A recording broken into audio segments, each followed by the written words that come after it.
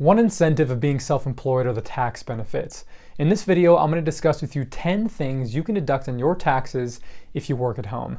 Because of these write-offs, I've saved thousands of dollars on taxes in the last few years, which has helped me to grow my business, so you don't want to miss out on that opportunity.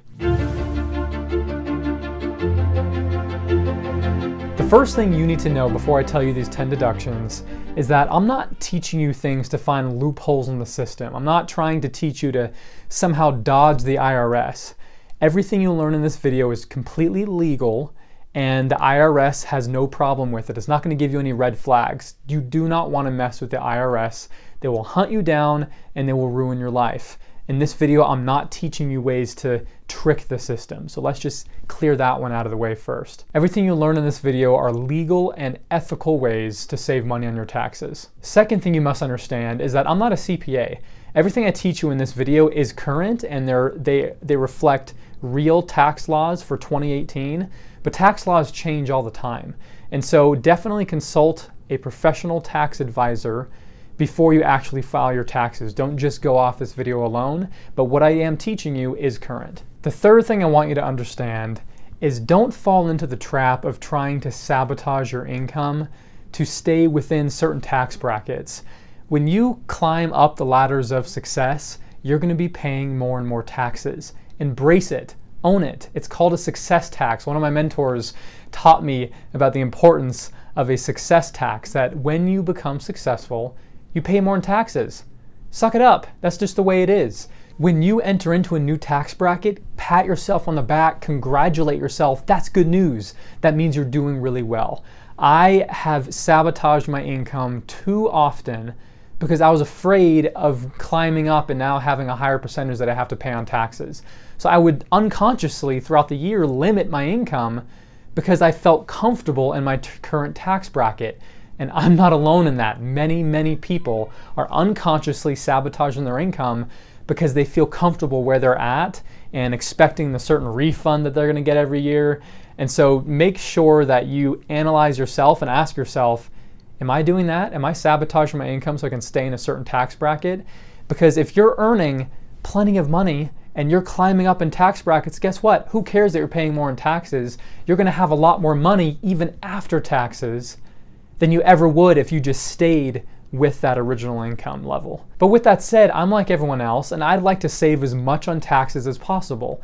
And so in this video, I'm going to teach you deductions you can take so that you can pay only what you're legally required to pay. Because there's no reason to overpay your taxes, because then that money could be used to grow your business. The IRS and the government has allowed deductions to exist so that businesses can flourish, because businesses are the heart of the economy. As long as businesses are doing well, people have jobs. And if people have jobs, they're spending money. If they're spending money, it just cycles back into the economy and the economy does really well. So these tax benefits are a good thing, So you might as well take advantage of it and get every deduction you possibly can, but while still legally staying within the limit that the IRS allows and not doing anything dodgy, not trying to trick the system. That's not what this is about. So here are the 10 deductions you can take in 2018 if you work at home. Number one, your home office. If you work at home, you're gonna have a home office, whether that's an extra bedroom or an actual office.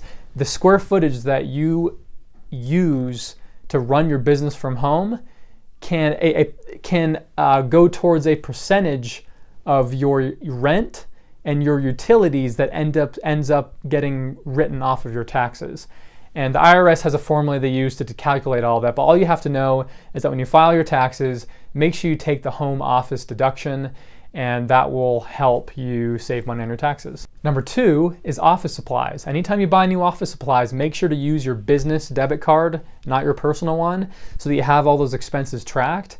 And all of that stuff can be written off on your taxes, because if you're using your office primarily for business and you have to buy supplies to operate your office, those supplies are tax deductible. Number three is car mileage. Whenever you take any trips, whenever you get in your car and drive anywhere, even if it's only across the street and it's related to business, it's business travel, you're going to see a client or you're going to a training event relative to your business, whatever kind of travels related to your business. I mean, last year I saved I think I subtracted about $900 off of my taxable income because of the mileage deduction. So make sure to track your miles. I use QuickBooks. They have an easy app that you can track your miles when you get in the car. And there are plenty of other tools out there you can use. The fourth thing is business education. That's one that people don't often think about. Whenever you go to a training event or a conference, or you hire a business coach, or you sign up for an online course that's teaching you things relevant to your business, that's developing you personally and professionally, that's going to help you in your business, that's teaching you business skills or communication skills that you're going to use in your business, whatever you sign up for, you can write that off of your taxes. I've invested in over $10,000 on education that I needed in order to build my business, and coaching that I needed to build my business. So yeah, it's worth investing in, and especially since you can deduct it on your taxes, make sure you don't miss that one. Number 5 is travel expenses. Whenever you go on a plane, whenever you travel anywhere, whatever expenses are incurred in that travel relative to your business, make sure to track that, because you can deduct that on your taxes. You can also deduct meals that you pay for while you're traveling, or if you're entertaining a client. Number 6 is equipment. Anytime you buy new equipment for your business, that's a write-off. Number 7 is the internet. If you have an online business and you use the internet for your business, then you can deduct a percentage of your internet usage based on how much you use for business versus personal, and you can add up how much you paid for your internet all year long and deduct the percentage for that. Number 8 is your phone bill. If you use your phone at all in your business, you can deduct a percentage of that phone bill on your taxes. Number 9 is health insurance premiums. That's an important one, because if you're self-employed, you have to pay for your own private health insurance or dental insurance, and you can deduct that on your taxes, which significantly helps in you being able to actually afford that. And number 10 has to do with just any other business expense that you have to run your business. It just obviously gets written off of your taxes, because you only pay taxes on the profit that you make in your business. And so, I sign up for things like Dropbox, and I have transcription software, and I have editing software for videos. And so I have all this different software and I pay for my website every year. And so those types of services that I pay for to run my online business are all deductions on my taxes. So freelancing can definitely be enticing when you know how many deductions you can take that a W-2 employee cannot take. With that said, you do have to pay a self-employment tax. You're basically paying extra into Social Security. And when you're employed as a W-2 employee, your company is paying for that. And so there are a lot of things your company is paying for that you don't even realize. Like, they're paying you your salary, but they're actually investing double or triple to have you as an employee than they are just in your wage or your salary.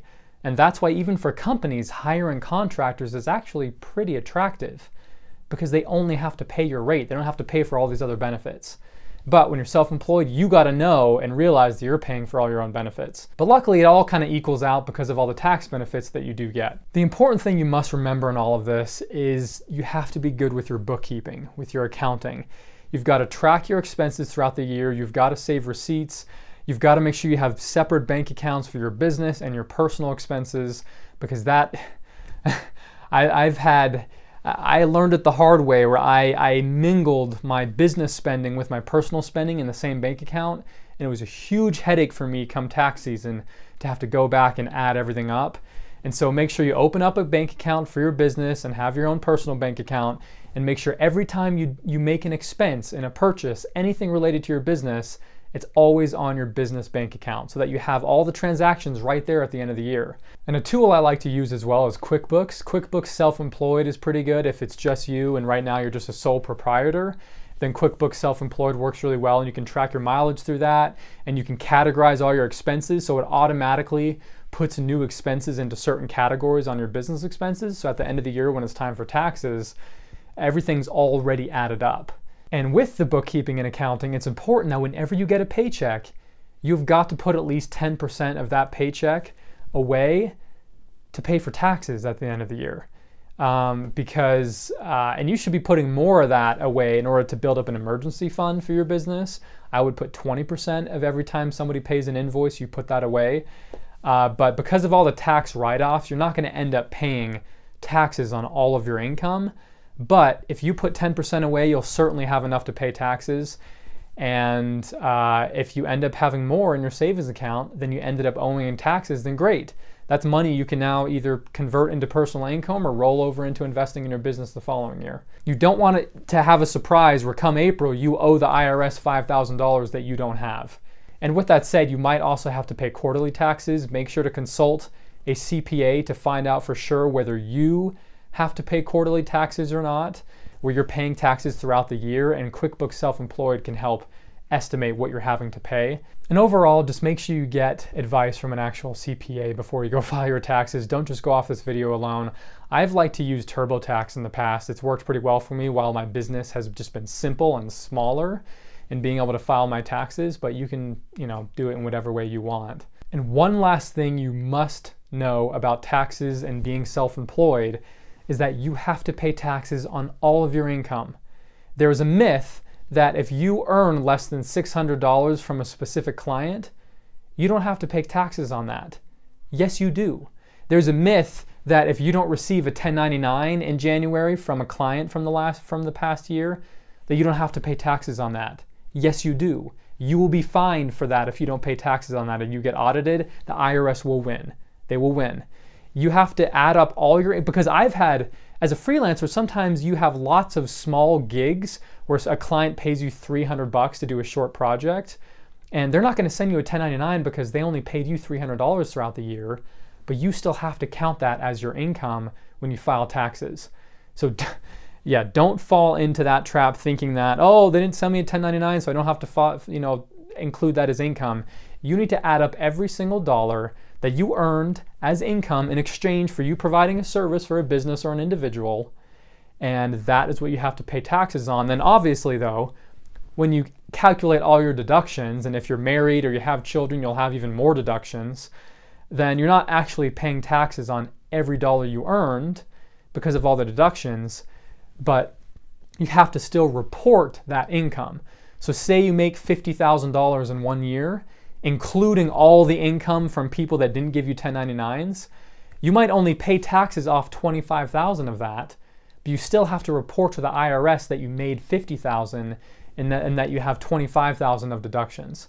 Yeah, so do not get into trouble and think that you don't need to report income when you don't get a 1099 or when it's only a small project. If you like this video, make sure to subscribe to this channel so that you can learn more about how to master the life and business of freelancing. And also go to airlight.tv where you can learn more. You can sign up for my free class, you can attend a workshop, you can follow my podcast. There are plenty of other opportunities to get educated here. And in the comments section below, let me know one thing you learned today that you didn't know before. And also, if you have a question that you want me to make a video on, type that question in the comments section and I'll be sure to make a video on that for you so that you can learn what it is you're wanting to learn to grow your freelance business. I'm Chad Grevalese and have a great day.